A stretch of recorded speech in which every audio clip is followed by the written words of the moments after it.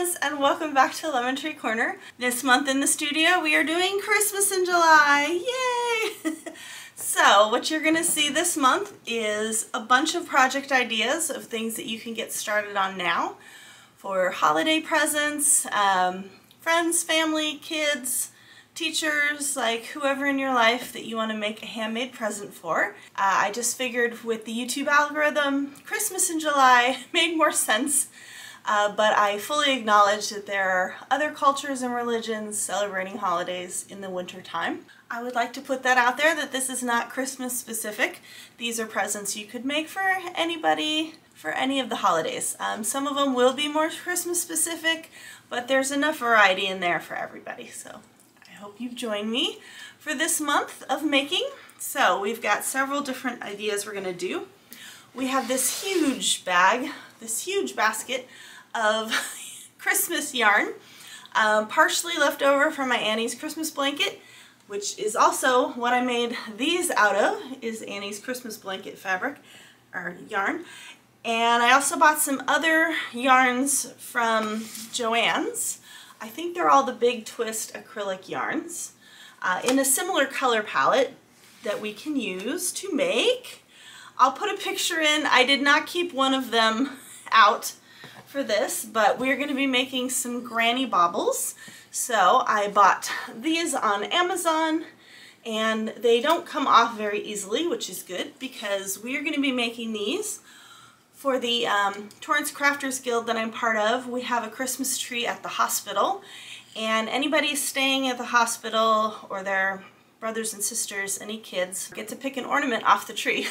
So we're supposed to make like 800 of them. I don't know how many I'm going to personally make, but we have a lot of yarn, so we are going to try.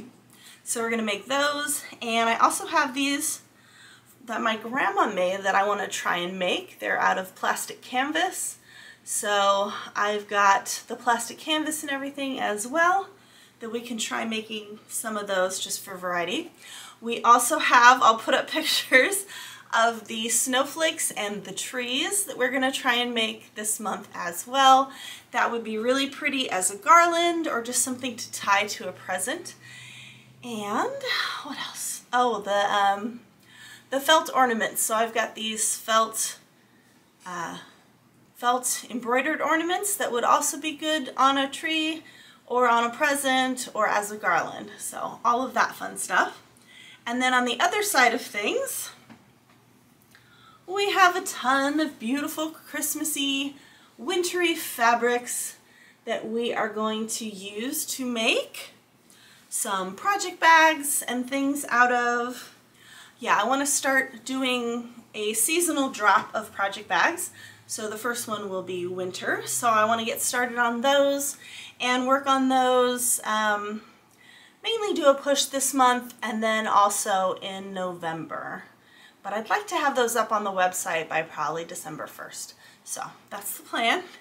And we also have some other present ideas if you're on more of the sewing side of things. So I've got a few easy bags that we're going to be making. So if you are a sewist, we also have some fun projects that you can try your hand at. One of them that you have seen me make before are the piggies. These are perfect little coin purses for the little ones, and they've got a little pocket which is perfect to put a gift card in or coins, so it would be a really fun present idea. We also have the pyramid pouches that we just made, but we're going to try making smaller ones, so they're going to be more of a coin purse size as well. We also have the pencil pouches, which would be good for teachers and any artistic people in your life, anybody who does journaling, that would be good for. And then we also have this cute little makeup pouch. It's a wristlet, so it's got a little wristlet strap, and this fun little shape.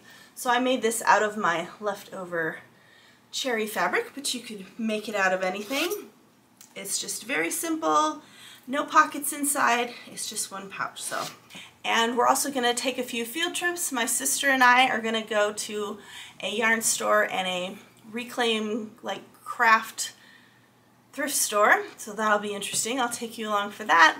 My husband and I are also going to do a quick trip down to Carlsbad just because the next trip we have isn't until October and I don't want to go this whole summer without having some sort of beach trip. So we're going to take a couple of days to go down there. I'll take you along with me on that, and then going to be doing some stuff for July 4th as well. So lots of stuff planned in July. I hope you join us for the journey.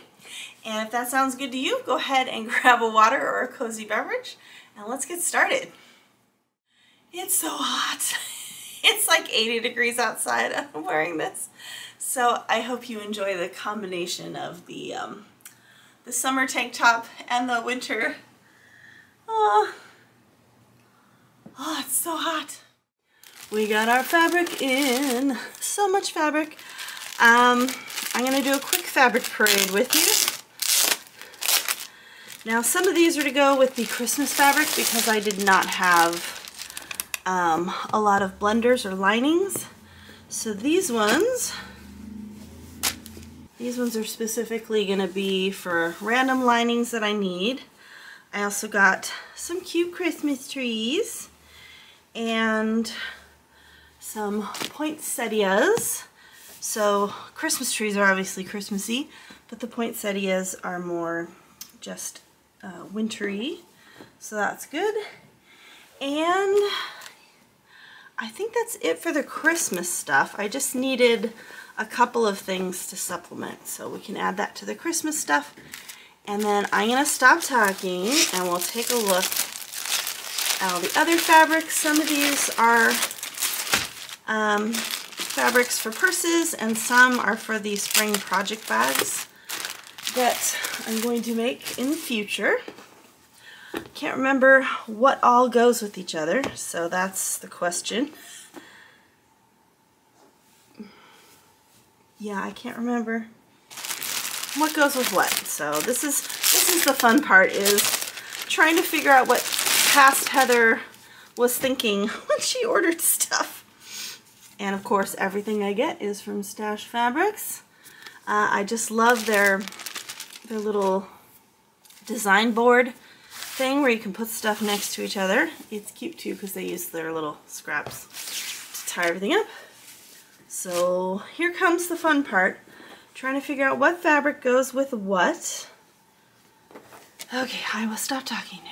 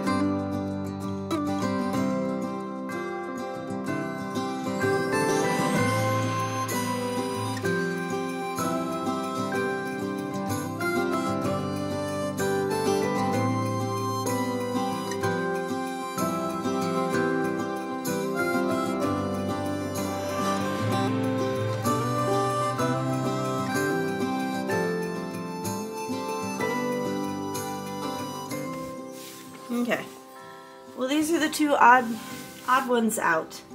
I don't know what I was pairing with these. This kind of goes with that, but I'm pretty sure I picked that out for that. And then we've got all of these ones that I don't know what I was putting. I'm pretty sure I was putting that with this. And then I like that one. I think I was picking the orange for that one. I've got extra of this because there wasn't that much left. And that kind of goes with this. That actually pulls out that color very well. And then I don't know what I was pairing with that. So I'll have to look back at the website. But we have a lot of fabric, so that's good. And then I forgot I had also picked out these ones. So I'm going to pair these two together. I was looking for something in this really light mint color. But I don't know if I already have something that will work for that in the stash that I just pulled out. So we will see, but I love these together. It's just so cozy. Cozy winter kind of spiced wine vibes going on there. And then this was a blender. Oh, maybe I was thinking of this one. Was I thinking of that one? These are so cute. Little skiing penguins. Maybe I was thinking of those two together. Okay, so I should put these three together because I could easily do the bottom or the lining out of this. So this would be a sweater bag since I have so much fabric for that. And then we like these two together. This would even work as the lining for this. Might be nice. And then I just got a random star fabric that we can use. So we can mix and match a lot of these. So these are all going to go back in the bags. I think I'm going to separate out all the springy ones that I was going to make project bags out of.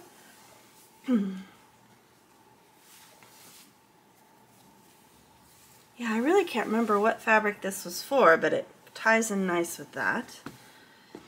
And then we've got these ones.